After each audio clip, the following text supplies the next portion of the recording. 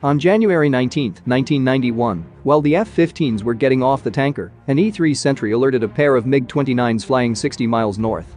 As the Eagles advanced on them, the Iraqi Migs swiftly made a spin to the south and rushed straight at the F-15s.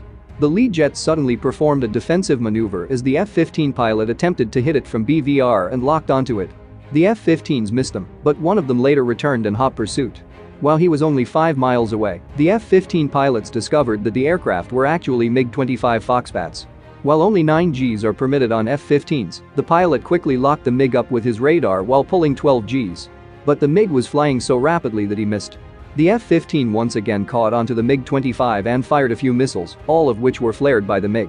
The Mig-25 was battling hard, but it then suddenly made an attempt to flee. The Eagles pilot considered using the cannon but decided to utilize the Aim-7 Sparrow instead. This time, the missile smashed through the Foxbat's tailpipe and detonated, bringing it to the ground.